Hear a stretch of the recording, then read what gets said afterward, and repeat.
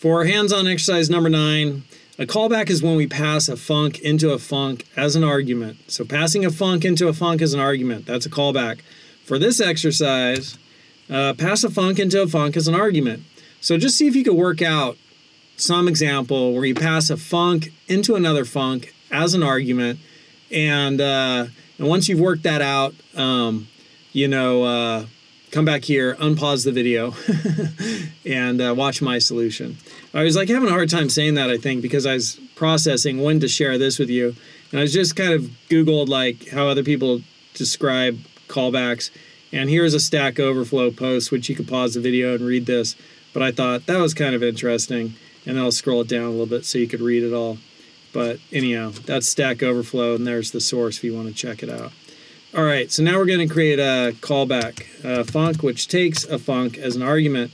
So foo is going to take a function, right? And let's say this function returns an int, and it takes in a slice of int, and then foo will, I don't know, return an int. And so we got a lot going on there. That's kind of wacky looking. And here's foo, and here's foo's parameter, and foo's parameter is to take this type, that is a type, and it's going to assign it to this variable, and then foo's going to run and return an int. I have no idea what we're building here.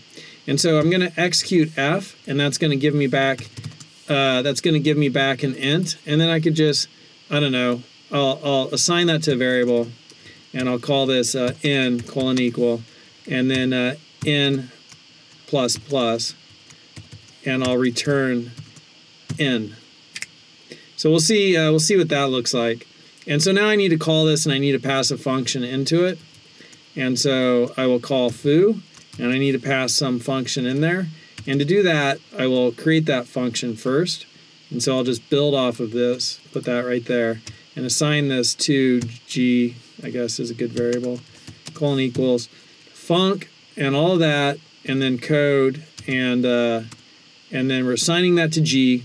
And so g will take in a slice of int, and it returns an int.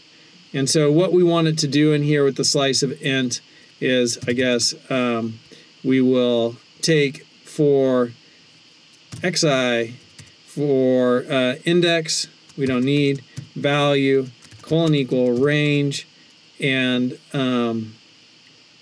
xi. I'm just kind of thinking this out as we do it.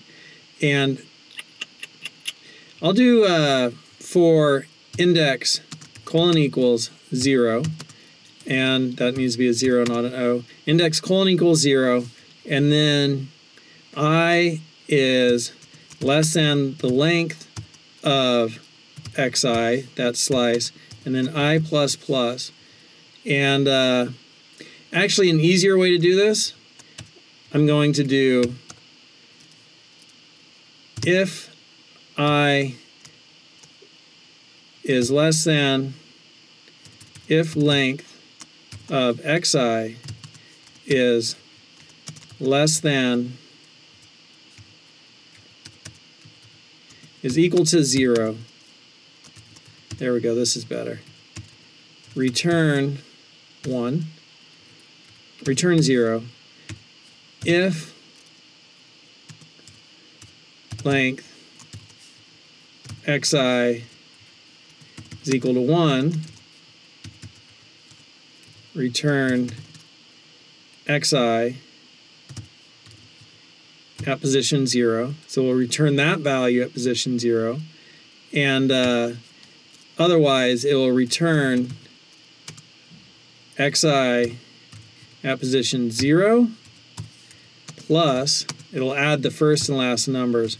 And the last number here, if we had 4 items in our 4 items, we'd have 0, 1, 2, 0, 1, 2, 3. Index position 3, right? If we had 4 items. So length of x minus 1. So that would be, if length is 4, 0, 1, 2, 3, right? We have 4, and we subtract 1, that gives us index position 3, 0, 1, 2, 3. So we'll take the first item and the last item and add them together. If there's no items, it returns 0. If there's just one item, it returns that first item. Otherwise, if it had 2 items, it'd be 2 minus 1, That gives us at position 1 and position 0, or if it's 10 items, whatever. So that's kind of cool. It returns the addition of the first and last item. And then we're going to pass this into here, G. And when we pass G in, we also need to pass in with G. We're passing in G. What else do we need to pass in with G? Do we need to pass in the value? So the slice event, we pass that in with it, or do we need that inside foo? So inside foo, we call it right here. So we're just going to pass in G, and then we call it right here. So also with foo, we're going to pass in a slice of int. Cool. And so now we'll pass in with foo a slice of int.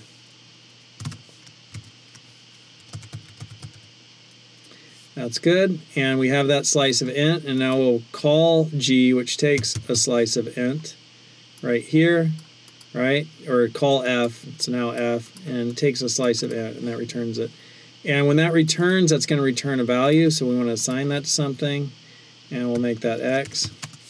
And this code got a little bit crazy, but it's kind of interesting. And now we're going to format it and run it.